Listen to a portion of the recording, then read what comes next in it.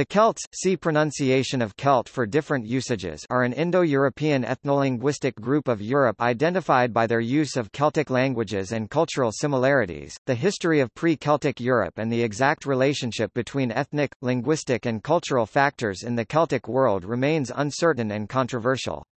The exact geographic spread of the ancient Celts is disputed, in particular, the ways in which the Iron Age inhabitants of Great Britain and Ireland should be regarded as Celts have become a subject of controversy.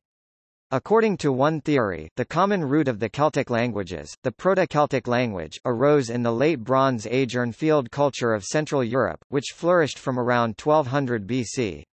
According to a theory proposed in the 19th century, the first people to adopt cultural characteristics regarded as Celtic were the people of the Iron Age Hallstatt culture in Central Europe, c. 800 to 450 BC, named for the rich grave finds in Hallstatt, Austria. Thus this area is sometimes called the Celtic homeland by or during the later La Tène period, c. 450 BC to the Roman conquest. This Celtic culture was supposed to have expanded by trans-cultural diffusion or migration to the British Isles, Insular Celts, France and the Low Countries, Gauls, Bohemia, Poland and much of Central Europe, the Iberian Peninsula, Celtiberians, Celtici, Lusitanians and Gallici, and northern Italy, Goliseca culture and Cisalpine Gauls, and following the Celtic settlement of Eastern Europe beginning in 279 BC, as far east as central Anatolia, Galatians in modern-day Turkey. The earliest undisputed direct examples of a Celtic language are the Lepontic inscriptions beginning in the 6th century BC. Continental Celtic languages are attested almost exclusively through inscriptions and place names. Insular Celtic languages are attested beginning around the 4th century in Ogham inscriptions, although it was clearly being spoken much earlier. Celtic literary tradition begins with Old Irish texts around the 8th century CE. Coherent texts of early Irish literature, such as the Táin Bo Cualange, cattle raid of Cooley, survive in 12th-century recensions. By the mid-first millennium, with the expansion of the Roman Empire and migrating Germanic tribes, Celtic culture and Insular Celtic languages had become restricted to Ireland, the western and northern parts of Great Britain, Wales, Scotland, and Cornwall, the Isle of Man, and Brittany. Between the 5th and 8th centuries, the Celtic-speaking communities in these Atlantic regions emerged as a reasonably cohesive cultural entity.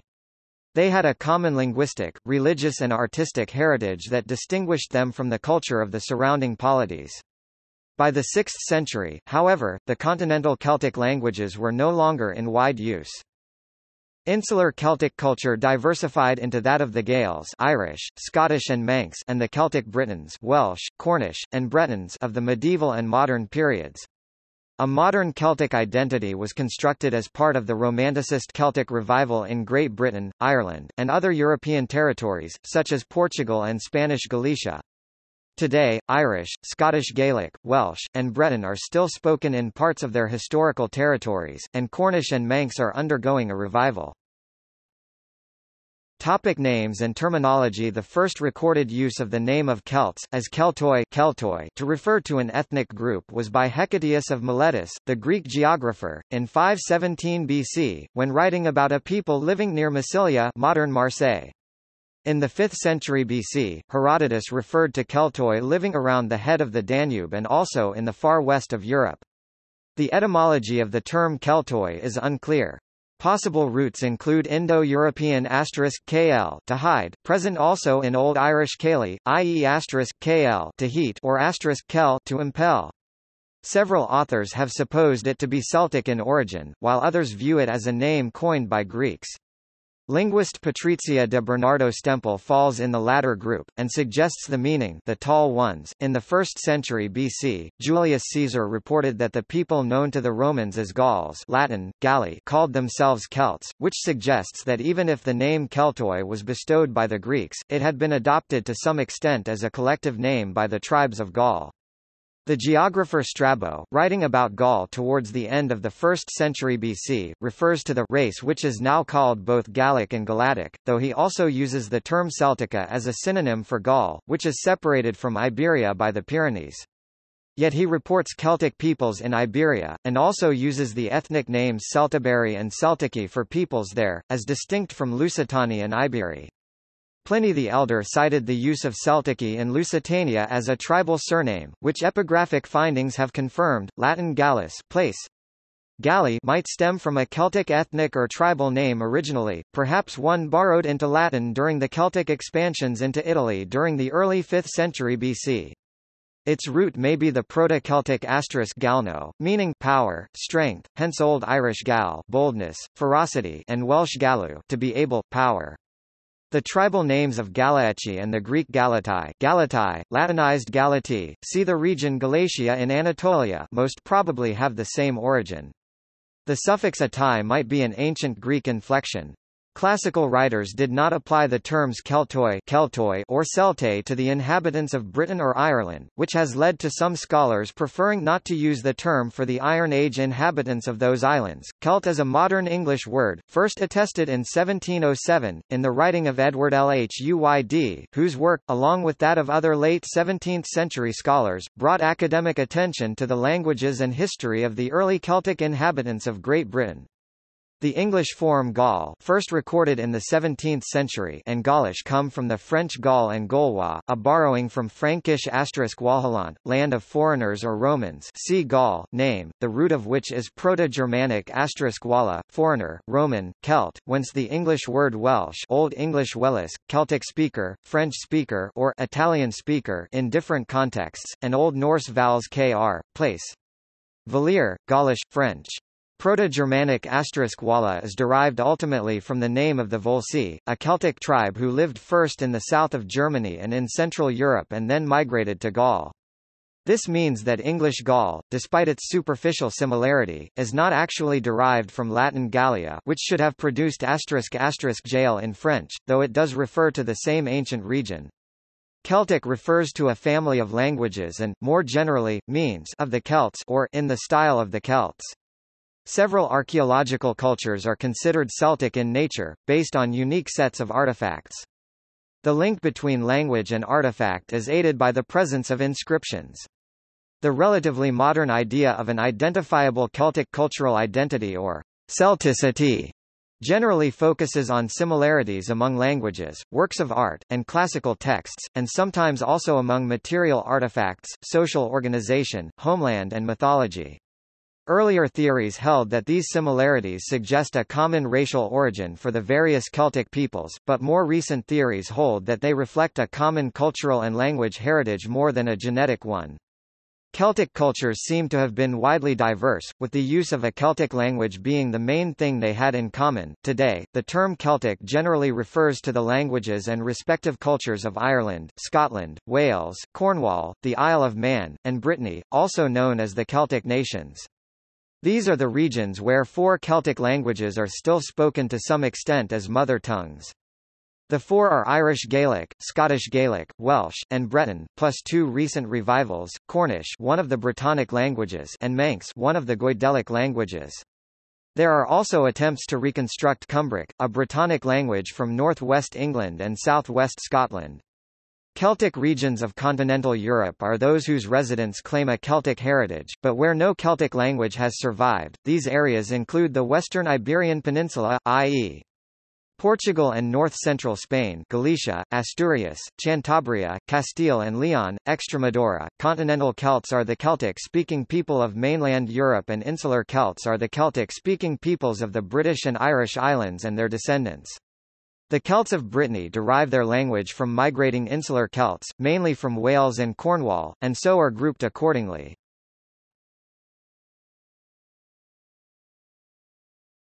Topic: Origins.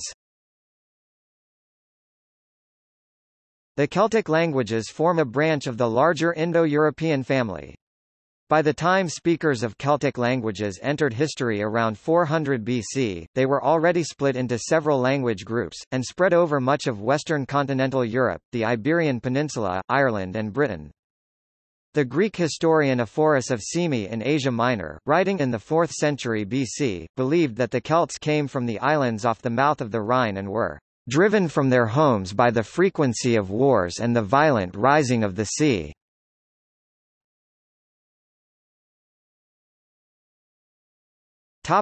Hallstatt culture. Some scholars think that the Urnfield culture of Western Middle Europe represents an origin for the Celts as a distinct cultural branch of the Indo-European family. This culture was preeminent in Central Europe during the Late Bronze Age, from circa 1200 BC until 700 BC, itself following the Unitus and Tumulus cultures. The Urnfield period saw a dramatic increase in population in the region, probably due to innovations in technology and agriculture. The spread of iron working led to the development of the Hallstatt culture directly from the Urnfield c. 700 to 500 BC. Proto-Celtic, the latest common ancestor of all known Celtic languages, is considered by this school of thought to have been spoken at the time of the late Urnfield or early Hallstatt cultures, in the early 1st millennium BC. The spread of the Celtic languages to Iberia, Ireland and Britain would have occurred during the first half of the 1st millennium BC, the earliest chariot burials in Britain dating to c. 500 BC. Other scholars see Celtic languages as covering Britain and Ireland, and parts of the continent, long before any evidence of Celtic culture is found in archaeology. Over the centuries the languages developed into the separate Celtiberian, Goidelic and Brittonic languages. The Hallstatt culture was succeeded by the Latène culture of Central Europe, which was overrun by the Roman Empire, though traces of Latène style are still to be seen in Gallo-Roman artifacts. In Britain and Ireland Latène style in art survived precariously to re-emerge in insular art. Early Irish literature casts light on the flavour and tradition of the heroic warrior elites who dominated Celtic societies. Celtic river names are found in great numbers around the upper reaches of the Danube and Rhine, which led many Celtic scholars to place the ethnogenesis of the Celts in this area. Diodorus Siculus and Strabo both suggest that the heartland of the people they called Celts was in southern France. The former says that the Gauls were to the north of the Celts, but that the Romans referred to both as Gauls. In linguistic terms the Gauls were certainly Celts. Before the discoveries at Hallstatt and Latène, it was generally considered that the Celtic heartland was southern France. See Encyclopædia Britannica for 1813.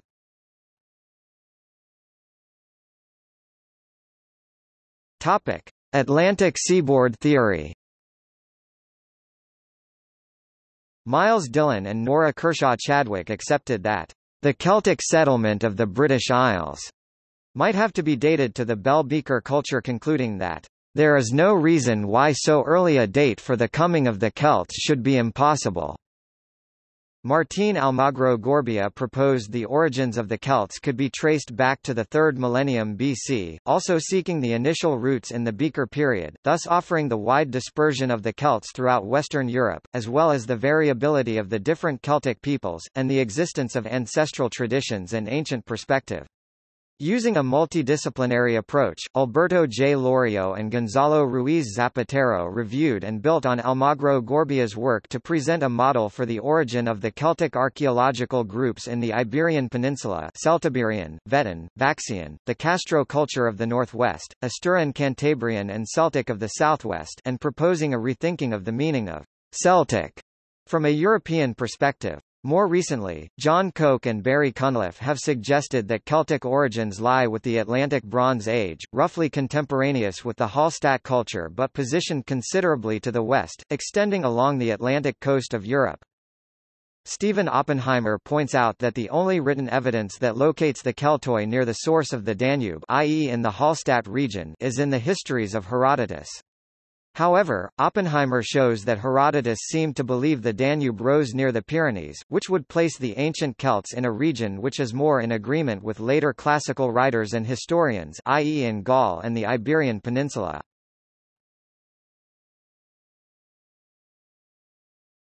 Topic: Linguistic evidence. The Proto-Celtic language is usually dated to the Late Bronze Age. The earliest records of a Celtic language are the Lepontic inscriptions of Cisalpine Gaul, northern Italy, the oldest of which predate the Latène period. Other early inscriptions, appearing from the early Latène period in the area of Massilia, are in Gaulish, which was written in the Greek alphabet until the Roman conquest. Celtiberian inscriptions, using their own Iberian script, appear later, after about 200 BC. Evidence of Insular Celtic is available only from about 400 AD, in the form of primitive Irish Ogham inscriptions. Besides epigraphical evidence, an important source of information on early Celtic is toponymy.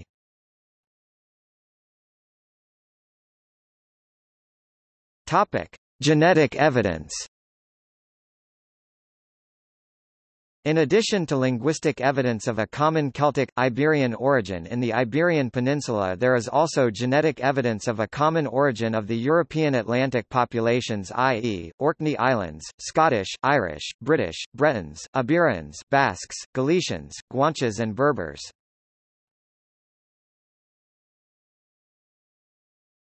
Topic: Archaeological evidence. Before the 19th century, scholars assumed that the original land of the Celts was west of the Rhine, more precisely in Gaul, because it was where Greek and Roman ancient sources, namely Caesar, located the Celts. This view was challenged by the 19th-century historian Marie-Henri d'Arbois de Jubainville, who placed the land of origin of the Celts east of the Rhine. Jubainville based his arguments on a phrase of Herodotus that placed the Celts at the source of the Danube, and argued that Herodotus had meant to place the Celtic homeland in southern Germany. The finding of the prehistoric cemetery of Hallstatt in 1846 by Johann Ramsauer and the finding of the archaeological site of La Tène by Hansley Kopp in 1857 drew attention to this area. The concept that the Hallstatt and La Tène cultures could be seen not just as chronological periods but as culture groups, entities composed of people of the same ethnicity and language, had started to grow by the end of the 19th century. At the beginning of the 20th century, the belief that these culture groups could be thought of in racial or ethnic terms was strongly held by Gordon Childe, whose theory was influenced by the writings of Gustave Cousinat. As the 20th century progressed, the racial ethnic interpretation of La Tène culture became much more strongly rooted, and any findings of La Tène culture and flat inhumation cemeteries were directly associated with the Celts and the Celtic language. The Iron Age Hallstatt c. 800 to 475 BC and La Tène c. 500 to 50 BC cultures are typically associated with Proto-Celtic and Celtic culture. In various academic disciplines, the Celts were considered a Central European Iron Age phenomenon, through the cultures of Hallstatt and La Tène. However, archaeological finds from the Hallstatt and La Tène culture were rare in the Iberian Peninsula, in southwestern France, northern and western Britain, southern Ireland and Galatia, and did not provide enough evidence for a cultural scenario comparable to that of Central Europe.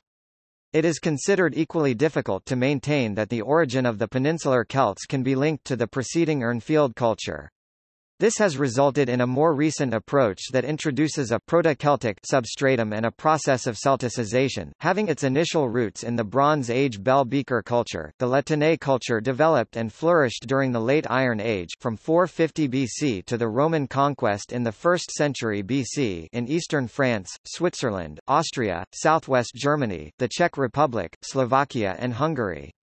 It developed out of the Hallstatt culture without any definite cultural break, under the impetus of considerable Mediterranean influence from Greek, and later Etruscan civilizations.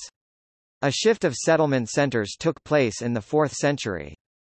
The Western La Tène culture corresponds to historical Celtic Gaul.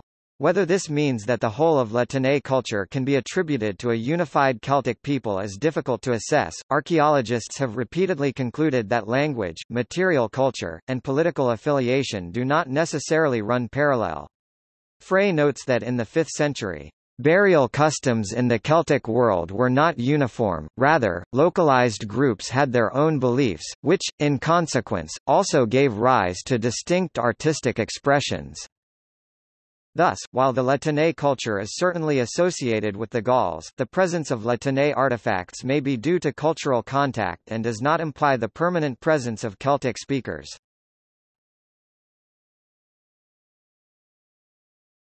Topic: Historical evidence. Polybius published a history of Rome about 150 BC in which he describes the Gauls of Italy and their conflict with Rome. Pausanias in the 2nd century AD says that the Gauls, originally called Celts, live on the remotest region of Europe on the coast of an enormous tidal sea. Posidonius described the southern Gauls about 100 BC. Though his original work is lost, it was used by later writers such as Strabo. The latter, writing in the early 1st century AD, deals with Britain and Gaul as well as Hispania, Italy and Galatia. Caesar wrote extensively about his Gallic wars in 58–51 BC. Diodorus Siculus wrote about the Celts of Gaul and Britain in his 1st century history.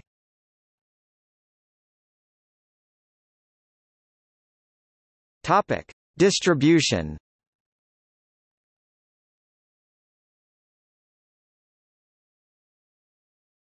Topic: Continental Celts.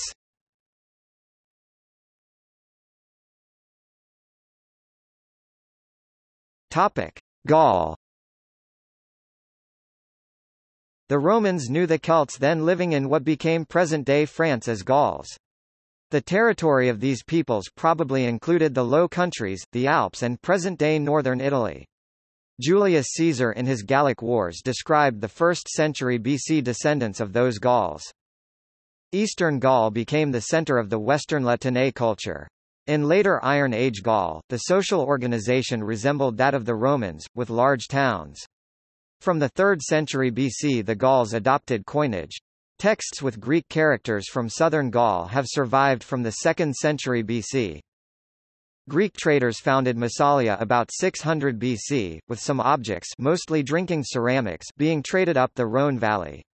But trade became disrupted soon after 500 BC and reoriented over the Alps to the Po Valley in the Italian peninsula. The Romans arrived in the Rhone valley in the 2nd century BC and encountered a mostly Celtic-speaking Gaul. Rome wanted land communications with its Iberian provinces and fought a major battle with the Siluvi at Entremont in 124–123 BC. Gradually Roman control extended, and the Roman province of Gallia Transalpina developed along the Mediterranean coast. The Romans knew the remainder of Gaul as Gallia Comata, hairy Gaul. In 58 BC the Helvetii planned to migrate westward but Julius Caesar forced them back. He then became involved in fighting the various tribes in Gaul, and by 55 BC had overrun most of Gaul. In 52 BC Vercingetorix led a revolt against the Roman occupation but was defeated at the siege of Alesia and surrendered. Following the Gallic Wars of 58–51 BC, Caesar Celtica formed the main part of Roman Gaul, becoming the province of Gallia Lugdunensis. This territory of the Celtic tribes was bounded on the south by the Garonne and on the north by the Seine and the Marne. The Romans attached large swaths of this region to neighbouring provinces Belgica and Aquitania, particularly under Augustus. Place and personal name analysis and inscriptions suggest that the Gaulish Celtic language was spoken over most of what is now France. Topic: Iberia. Until the end of the 19th century, traditional scholarship dealing with the Celts did acknowledge their presence in the Iberian Peninsula as a material culture relatable to the Hallstatt and Latène cultures. However, since according to the definition of the Iron Age in the 19th century Celtic populations were supposedly rare in Iberia and did not provide a cultural scenario that could easily be linked to that of Central Europe, the presence of Celtic culture in that region was generally not fully recognized. Modern scholarship, however, has clearly proven that Celtic presence and influences were most substantial in what is today Spain and Portugal, with perhaps the highest settlement saturation in Western Europe, particularly in the central, western and northern regions. In addition to Gauls infiltrating from the north of the Pyrenees, the Roman and Greek sources mention Celtic populations in 3 parts of the Iberian Peninsula: the eastern part of the Meseta inhabited by the Celtiberians, the southwest Celtici, in modern-day Alentejo, and the northwest Gallaecia and Asturias. A modern scholarly review found several archaeological groups of Celts in Spain. The Celtiberian group in the Upper Douro Upper Tagus Upper Halon area. Archaeological data suggest a continuity at least from the 6th century BC. In this early period, the Celtiberians inhabited in hill forts castros. Around the end of the 3rd century BC, Celtiberians adopted more urban ways of life. From the 2nd century BC, they minted coins and wrote inscriptions using the Celtiberian script. These inscriptions make the Celtiberian language the only Hispano-Celtic language classified as Celtic with unanimous agreement. In the late period, before the Roman conquest, both archaeological evidence and Roman sources suggest that the Celtiberians were expanding into different areas in the peninsula, e.g. Celtic Baeteria. The Vetan group in the western Meseta, between the Tormes, Douro and Tagus rivers. They were characterized by the production of veracos, sculptures of bulls and pigs carved in granite. The Vaxian group in the central Douro Valley. They were mentioned by Roman sources already in the 220 BC. Some of their funerary rituals suggest strong influences from their Celtiberian neighbors. The Castro culture in northwestern Iberia, modern-day Galicia. Its high degree of continuity, from the Late Bronze Age, makes it difficult to support that the introduction of Celtic elements was due to the same process of Celticization of the western Iberia, from the nucleus area of Celtiberia. Two typical elements are the sauna baths with monumental entrances, and the Galician warriors, stone sculptures built in the 1st century AD. A large group of Latin inscriptions contain linguistic features that are clearly Celtic, while others are similar to those found in the non-Celtic Lusitanian language. The Astures and the Cantabri. This area was Romanized late, as it was not conquered by Rome until the Cantabrian Wars of 29 to 19 BC. Celts in the southwest, in the area Strabo called Celtica. The origins of the Celtiberians might provide a key to understanding the Celticization process in the rest of the peninsula. The process of Celticization of the southwestern area of the peninsula by the Keltoi and of the northwestern area is, however, not a simple Celtiberian question. Recent investigations about the Calaici and Bracari in northwestern Portugal are providing new approaches to understanding Celtic culture, language, art and religion in western Iberia. John T. Koch of Aberystwyth University suggested that Tartessian inscriptions of the 8th century BC might be classified as Celtic. This would mean that Tartessian is the earliest attested trace of Celtic by a margin of more than a century. Topic: Alps and Italy. The Conegrate culture represented the first migratory wave of the Proto-Celtic population from the northwest part of the Alps that, through the Alpine passes, had already penetrated and settled in the western Po Valley between Lake Maggiore and Lake Como. Scamozina culture.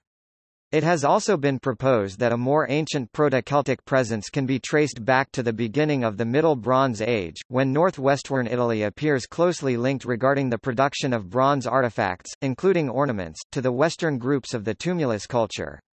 Latinae cultural material appeared over a large area of mainland Italy, the southernmost example being the Celtic helmet from Canossa di Puglia. Italy is home to Lepontic, the oldest attested Celtic language, from the 6th century BC. Anciently spoken in Switzerland and in northern central Italy, from the Alps to Umbria. According to the Recueil des Inscriptions Gauloises, more than 760 Gaulish inscriptions have been found throughout present-day France, with the notable exception of Aquitaine, and in Italy, which testifies the importance of Celtic heritage in the peninsula. In 391 BC, Celts who had their homes beyond the Alps streamed through the passes in great strength and seized the territory that lay between the Apennine Mountains and the Alps. According to Diodorus Siculus, the Po Valley and the rest of northern Italy, known to the Romans as Cisalpine Gaul, was inhabited by Celtic speakers who founded cities such as Milan. Later the Roman army was routed at the Battle of Allia and Rome was sacked in 390 BC by the Senones. At the Battle of Telamon in 225 BC, a large Celtic army was trapped between two Roman forces and crushed. The defeat of the combined Samnite, Celtic and Etruscan alliance by the Romans in the Third Samnite War sounded the beginning of the end of the Celtic domination in mainland Europe, but it was not until 192 BC that the Roman armies conquered the last remaining independent Celtic kingdoms in Italy. Topic: Expansion east and south. The Celts also expanded down the Danube River and its tributaries.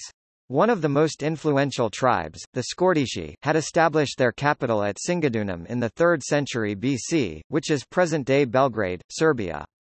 The concentration of hill forts and cemeteries shows a density of population in the Tisa Valley of modern-day Vojvodina, Serbia, Hungary and into Ukraine.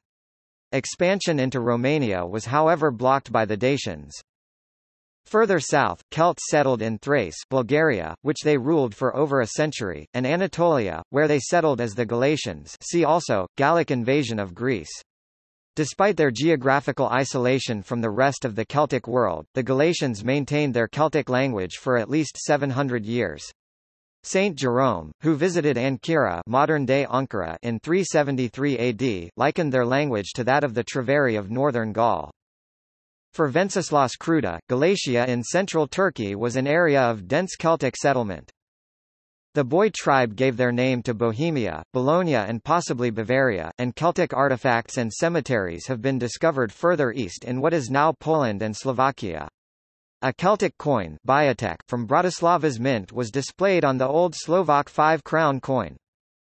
As there is no archaeological evidence for large-scale invasions in some of the other areas, one current school of thought holds that Celtic language and culture spread to those areas by contact rather than invasion. However, the Celtic invasions of Italy and the expedition in Greece and western Anatolia, are well documented in Greek and Latin history. There are records of Celtic mercenaries in Egypt serving the Ptolemies. Thousands were employed in 283 to 246 BC and they were also in service around 186 BC. They attempted to overthrow Ptolemy II. Topic: Insular Celts. All Celtic languages extant today belong to the Insular Celtic languages, derived from the Celtic languages spoken in Iron Age Britain and Ireland. They were separated into a Goidelic and a Brythonic branch from an early period. Linguists have been arguing for many years whether a Celtic language came to Britain and Ireland and then split or whether there were two separate invasions. The older view of prehistorians was that the Celtic influence in the British Isles was the result of successive invasions from the European continent by diverse Celtic-speaking peoples over the course of several centuries, accounting for the P-Celtic versus Q-Celtic isogloss. This view has been challenged by the hypothesis that the Celtic languages of the British Isles form a phylogenetic Insular Celtic dialect group. In the 19th and 20th centuries, scholars commonly dated the arrival of Celtic culture in Britain via an invasion model to the 6th century BC, corresponding to archaeological evidence of Hallstatt influence and the appearance of chariot burials in what is now England. Some Iron Age migration does seem to have occurred, but the nature of the interactions with the indigenous populations of the Isles is unknown. According to this model, by about the 6th century sub-Roman Britain, most of the inhabitants of the Isles were speaking Celtic languages of either the Goidelic or the Brythonic branch. Since the late 20th century, a new model has emerged championed by archaeologists such as Barry Cunliffe and Celtic historians such as John T. Coke, which places the emergence of Celtic culture in Britain much earlier, in the Bronze Age, and credits its spread not to invasion, but due to a gradual emergence in situ out of Proto-Indo-European culture, perhaps introduced to the region by the Bell Beaker people, and enabled by an extensive network of contacts that existed between the peoples of Britain and Ireland and those of the Atlantic seaboard. Classical writers did not apply the terms Keltoi or Celte to the inhabitants of Britain or Ireland, leading a number of scholars to question the use of the term Celt to describe the Iron Age inhabitants of those islands.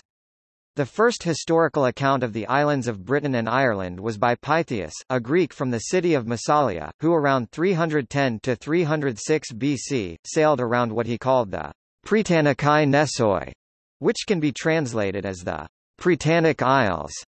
In general, classical writers referred to the inhabitants of Britain as Britannoi or Britanni. Strabo, writing in the Roman era, clearly distinguished between the Celts and Britons.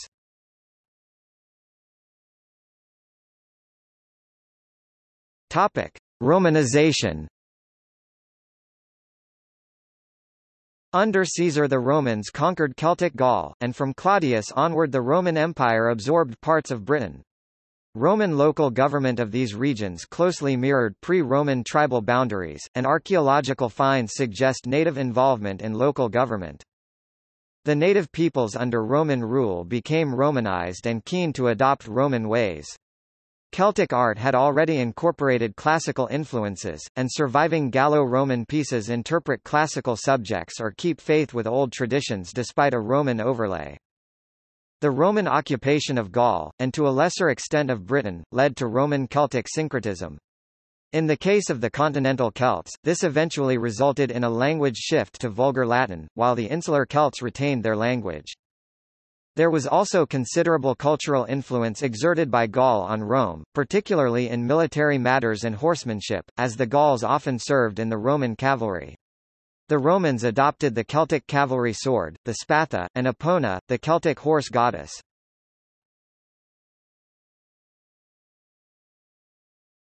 Topic: Society. To the extent that sources are available, they depict a pre-Christian Iron Age Celtic social structure based formally on class and kingship, although this may only have been a particular late phase of organization in Celtic societies. Patron-client relationships similar to those of Roman society are also described by Caesar and others in the Gaul of the 1st century BC. In the main, the evidence is of tribes being led by kings, although some argue that there is also evidence of oligarchical republican forms of government eventually emerging in areas which had close contact with Rome. Most descriptions of Celtic societies portray them as being divided into three groups: a warrior aristocracy, an intellectual class including professions such as druid, poet, and jurist, and everyone else. In historical times, the offices of high and low kings in Ireland and Scotland were filled by election under the system of tanistry, which eventually came into conflict with the feudal principle of primogeniture in which succession goes to the firstborn son. Little is known of family structure among the Celts. Patterns of settlement varied from decentralized to urban. The popular stereotype of non-urbanized societies settled in hill forts and duns, drawn from Britain and Ireland, there are about 3,000 hill forts known in Britain, contrasts with the urban settlements present in the core Hallstatt and Latinae areas, with the many significant oppida of Gaul laid in the 1st millennium BC, and with the towns of Gallia Cisalpina. Slavery, as practiced by the Celts, was very likely similar to the better documented practice in ancient Greece and Rome. Slaves were acquired from war, raids, and penal and debt servitude. Slavery was hereditary, though manumission was possible. The Old Irish and Welsh words for slave, catched and caeth respectively, are cognate with Latin captus, captive, suggesting that the slave trade was an early means of contact between Latin and Celtic societies. In the Middle Ages, slavery was especially prevalent in the Celtic countries. Manumissions were discouraged by law, and the word for female slave, cumul, was used as a general unit of value in Ireland. Archaeological evidence suggests that the pre-Roman Celtic societies were linked to the network of overland trade routes that spanned Eurasia. Archaeologists have discovered large prehistoric trackways crossing bogs in Ireland and Germany. Due to their substantial nature, these are believed to have been created for wheeled transport as part of an extensive roadway system that facilitated trade. The territory held by the Celts contained tin, lead, iron, silver and gold. Celtic smiths and metalworkers created weapons and jewellery for international trade, particularly with the Romans. The myth that the Celtic monetary system consisted of holy barter is a common one, but is in part false. The monetary system was complex and is still not understood, much like the late Roman coinages, and due to the absence of large numbers of coin items, it is assumed that proto-money was used. This included bronze items made from the early Latinae period and onwards, which were often in the shape of axeheads, rings, or bells. Due to the large number of these present in some burials, it is thought they had a relatively high monetary value, and could be used for day-to-day purchases. Low-value coinages of potin, a bronze alloy with high tin content, were minted in most Celtic areas of the continent and in southeast Britain prior to the Roman conquest of these lands. Higher-value coinages, suitable for use in trade, were minted in gold, silver, and high-quality bronze. Gold coinage was much more common than silver coinage, despite being worth substantially more, as while there were around 100 mines in southern Britain and central France, silver was more rarely mined. This was due partly to the relative sparsity of mines and the amount of effort needed for extraction compared to the profit gained. As the Roman civilization grew in importance and expanded its trade with the Celtic world, silver and bronze coinage became more common. This coincided with a major increase in gold production in Celtic areas to meet the Roman demand, due to the high value Romans put on the metal. The large number of gold mines in France is thought to be a major reason why Caesar invaded. There are only very limited records from pre-Christian times written in Celtic languages. These are mostly inscriptions in the Roman and sometimes Greek alphabets. The Ogham script, an early medieval alphabet, was mostly used in early Christian times in Ireland and Scotland, but also in Wales and England, and was only used for ceremonial purposes such as inscriptions on gravestones. The available evidence is of a strong oral tradition, such as that preserved by bards in Ireland, and eventually recorded by monasteries. Celtic art also produced a great deal of intricate and beautiful metalwork, examples of which have been preserved by their distinctive burial rites. In some regards the Atlantic Celts were conservative, for example, they still used chariots in combat long after they had been reduced to ceremonial roles by the Greeks and Romans.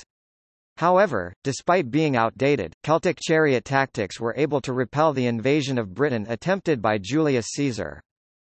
According to Diodorus Siculus, the Gauls are tall of body with rippling muscles and white of skin, and their hair is blonde, and not only naturally so, for they also make it their practice by artificial means to increase the distinguishing color which nature has given it. For they are always washing their hair in limewater, and they pull it back from the forehead to the nape of the neck, with the result that their appearance is like that of satyrs and pans, since the treatment of their hair makes it so heavy and coarse that it differs in no respect from the mane of horses. Some of them shave the beard but others let it grow a little, and the nobles shave their cheeks but they let the mustache grow until it covers the mouth.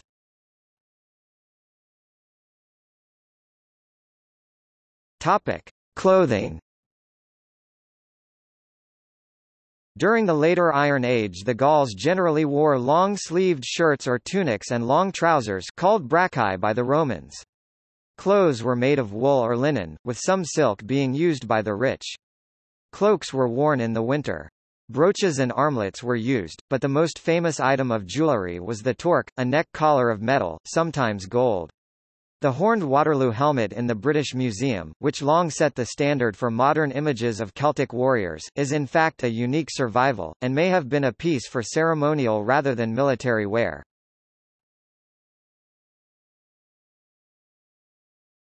Topic: Gender and sexual norms. According to Aristotle, most belligerent nations were strongly influenced by their women, but the Celts were unusual because their men openly preferred male lovers. Politics 2:1269b. H. D. Rankin in Celts and the Classical World notes that Athenaeus echoes this comment 603a, and so does Ammianus 30.9. It seems to be the general opinion of antiquity. In Book 13 of his Deipnosophists, the Roman-Greek rhetorician and grammarian Athenaeus, repeating assertions made by Diodorus Siculus in the 1st century BC, Bibliotheca Historica 532, wrote that Celtic women were beautiful but that the men preferred to sleep together. Diodorus went further, stating that, "The young men will offer themselves to strangers and are insulted if the offer is refused." Rankin argues that the ultimate source of these assertions is likely to be Posidonius and speculates that these authors may be recording male bonding rituals. The sexual freedom of women in Britain was noted by Cassius Dio. A very witty remark is reported to have been made by the wife of Argentacoxus, a Caledonian, to Julia Augusta. When the empress was jesting with her, after the treaty, about the free intercourse of her sex with men in Britain, she replied, "We fulfill the demands of nature in a much better way than do you Roman women, for we consort openly with the best men, whereas you let yourselves be debauched in secret by the vilest." Such was the retort of the British woman. There are instances recorded where women participated both in warfare and in kingship, although they were in the minority in these areas. Plutarch reports that Celtic women acted as ambassadors to avoid a war among Celts chiefdoms in the Po Valley during the 4th century BC. Very few reliable sources exist regarding Celtic views on gender divisions and societal status, though some archaeological evidence does suggest that their views of gender roles may differ from contemporary and less egalitarian classical counterparts of the Roman era. There are some general indications from Iron Age burial sites in the Champagne and Bourgogne regions of northeastern France suggesting that women may have had roles in combat during the earlier La Tène period. However, the evidence is far from conclusive.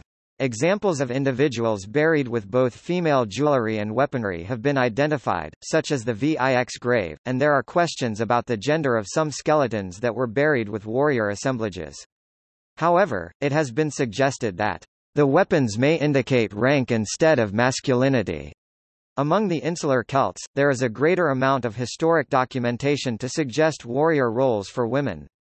In addition to commentary by Tacitus about Boudica, there are indications from later period histories that also suggest a more substantial role for women as warriors, in symbolic if not actual roles. Posidonius and Strabo described an island of women where men could not venture for fear of death, and where the women ripped each other apart. Other writers, such as Ammianus Marcellinus and Tacitus, mentioned Celtic women inciting, participating in, and leading battles. Posidonius's anthropological comments on the Celts had common themes, primarily primitivism, extreme ferocity, cruel sacrificial practices, and the strength and courage of their women. Under Brian law, which was written down in early medieval Ireland after conversion to Christianity, a woman had the right to divorce her husband and gain his property if he was unable to perform his marital duties due to impotence, obesity, homosexual inclination or preference for other women.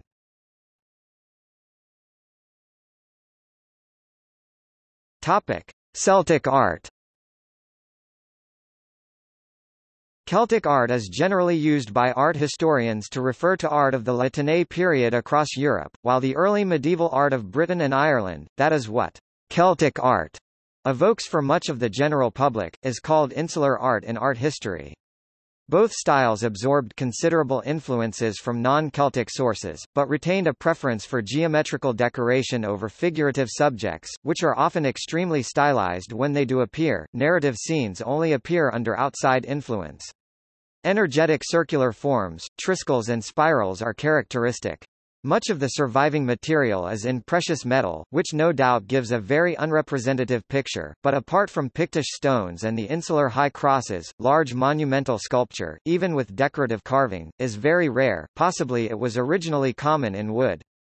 Celts were also able to create developed musical instruments such as the carnices, these famous war trumpets used before the battle to frighten the enemy, as the best preserved found in Tintagnac, Gaul, in 2004, and which were decorated with a boar head or a snake head. The interlace patterns that are often regarded as typical of Celtic art were characteristic of the whole of the British Isles, a style referred to as insular art, or Hiberno-Saxon art. This artistic style incorporated elements of La Tène, late Roman, and, most importantly, animal style too of Germanic migration period art. The style was taken up with great skill and enthusiasm by Celtic artists in metalwork and illuminated manuscripts. Equally, the forms used for the finest insular art were all adopted from the Roman world, Gospel books like the Book of Kells and Book of Lindisfarne, chalices like the Ardagh chalice and Darinaflon chalice, and penannular brooches like the Tara brooch. These works are from the period of peak achievement of insular art, which lasted from the 7th to the 9th centuries, before the Viking attacks sharply set back cultural life. In contrast, the less well-known but often spectacular art of the richest earlier continental Celts, before they were conquered by the Romans, often adopted elements of Roman, Greek and other foreign styles and possibly used imported craftsmen to decorate objects that were distinctively Celtic. After the Roman conquests, some Celtic elements remained in popular art, especially ancient Roman pottery, of which Gaul was actually the largest producer, mostly in Italian styles, but also producing work in local taste, including figurines of deities and wares painted with animals and other subjects in highly formalized styles. Roman Britain also took more interest in enamel than most of the empire, and its development of champlevé technique was probably important to the later medieval art of the whole of Europe, of which the energy and freedom of insular decoration was an important element. Rising nationalism brought Celtic revivals from the 19th century.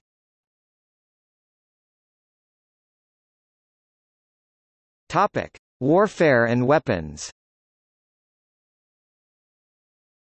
Tribal warfare appears to have been a regular feature of Celtic societies.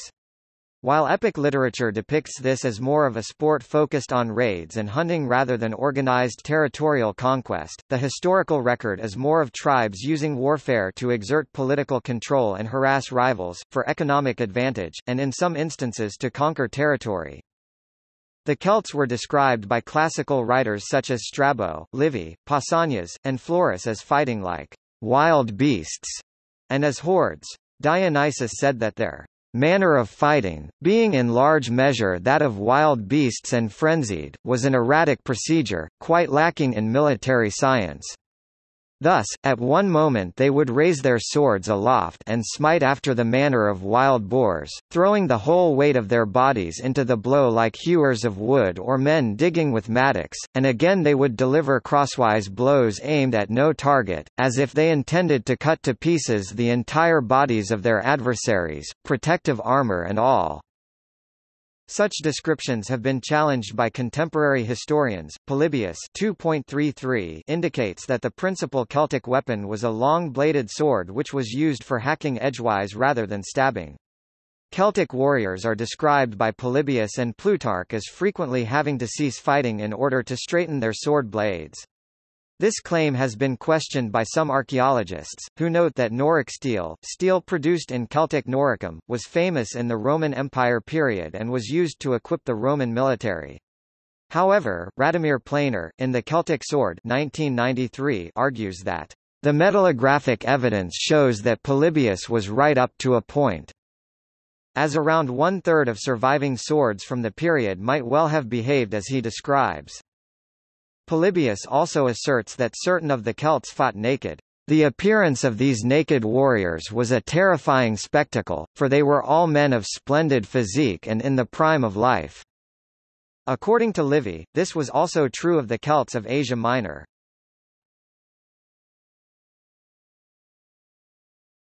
Topic: Head hunting. Celts had a reputation as head hunters. According to Paul Jacobsthal, amongst the Celts the human head was venerated above all else, since the head was to the Celt the soul, centre of the emotions as well as of life itself, a symbol of divinity and of the powers of the other world.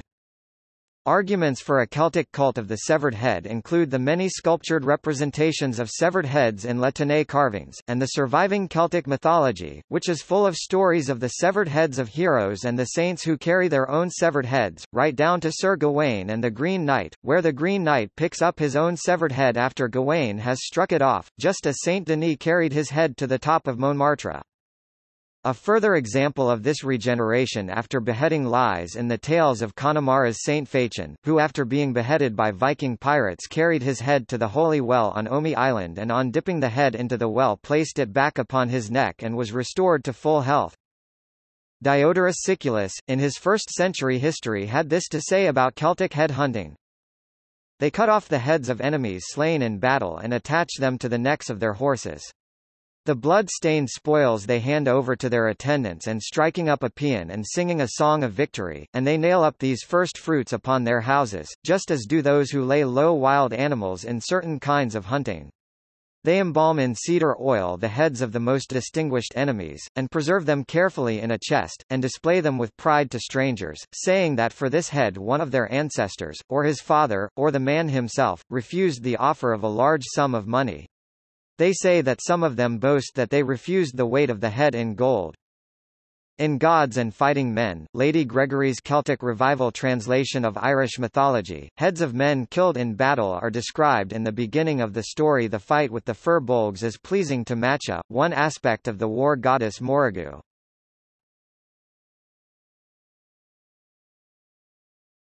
Topic: Religion.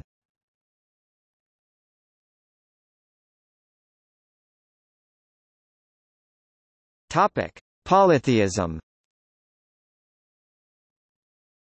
Like other European Iron Age tribal societies, the Celts practiced a polytheistic religion. Many Celtic gods are known from texts and inscriptions from the Roman period. Rites and sacrifices were carried out by priests known as Druids. The Celts did not see their gods as having human shapes until late in the Iron Age. Celtic shrines were situated in remote areas such as hilltops, groves, and lakes. Celtic religious patterns were regionally variable, however, some patterns of deity forms, and ways of worshipping these deities, appeared over a wide geographical and temporal range. The Celts worshipped both gods and goddesses. In general, Celtic gods were deities of particular skills, such as the many-skilled Lu and Dagda, while goddesses were associated with natural features, particularly rivers such as Boann, goddess of the river Boyne. This was not universal, however, as goddesses such as Brigid and the Morrigan were associated with both natural features, holy wells and the river Unius, and skills such as blacksmithing and healing. Triplicity is a common theme in Celtic cosmology, and a number of deities were seen as threefold. This trait is exhibited by the Three Mothers, a group of goddesses worshipped by many Celtic tribes with regional variations. The Celts had hundreds of deities, some of which were unknown outside a single family or tribe, while others were popular enough to have a following that crossed lingual and cultural barriers. For instance, the Irish god Lu, associated with storms, lightning, and culture, is seen in similar forms as Lugos in Gaul and Lleu in Wales. Similar patterns are also seen with the continental Celtic horse goddess Epona and what may well be her Irish and Welsh counterparts, Macha and Rhiannon, respectively. Roman reports of the Druids mention ceremonies being held in sacred groves. Latinae Celts built temples of varying size and shape, though they also maintained shrines at sacred trees and votive pools. Druids fulfilled a variety of roles in Celtic religion, serving as priests and religious officiants, but also as judges, sacrificers, teachers, and lore keepers. Druids organized and ran religious ceremonies, and they memorized and taught the calendar. Other classes of Druids performed ceremonial sacrifices of crops and animals for the perceived benefit of the community.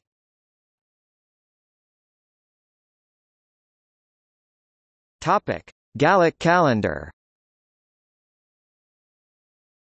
The Coligny calendar, which was found in 1897 in Coligny, Ain, was engraved on a bronze tablet, preserved in 73 fragments, that originally was 1.48 meters (4 feet 10 inches) wide and 0.9 meters (2 feet 11 inches) high. Lambert p. 111. Based on the style of lettering and the accompanying objects, it probably dates to the end of the 2nd century. It is written in Latin inscriptional capitals, and is in the Gallic language.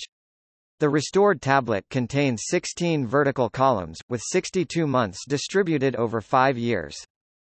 The French archaeologist J. Monard speculated that it was recorded by Druids wishing to preserve their tradition of timekeeping in a time when the Julian calendar was imposed throughout the Roman Empire.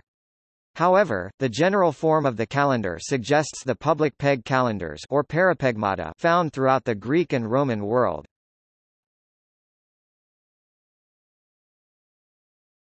Topic: Roman influence. The Roman invasion of Gaul brought a great deal of Celtic peoples into the Roman Empire. Roman culture had a profound effect on the Celtic tribes which came under the empire's control. Roman influence led to many changes in Celtic religion, the most noticeable of which was the weakening of the Druid class, especially religiously. The Druids were to eventually disappear altogether. Romano-Celtic deities also began to appear. These deities often had both Roman and Celtic attributes, combined the names of Roman and Celtic deities, and/or included couples with one Roman and one Celtic deity. Other changes included the adaptation of the Jupiter column, a sacred column set up in many Celtic regions of the empire, primarily in northern and eastern Gaul. Another major change in religious practice was the use of stone monuments to represent gods and goddesses. The Celts had only created wooden idols, including monuments carved into trees, which were known as sacred poles previously to Roman conquest.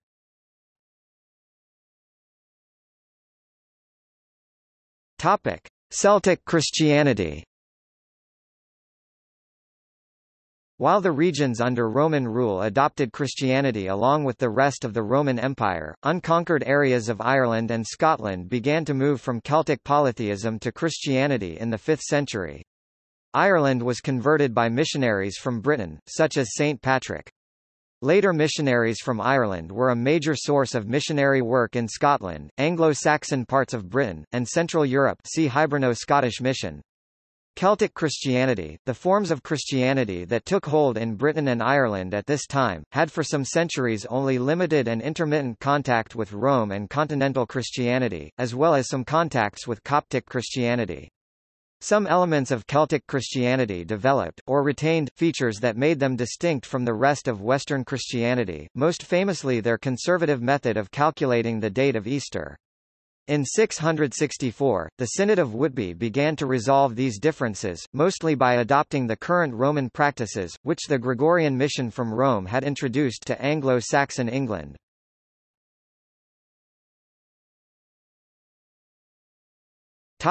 See also: List of ancient Celtic peoples and tribes, ethnic groups in Europe.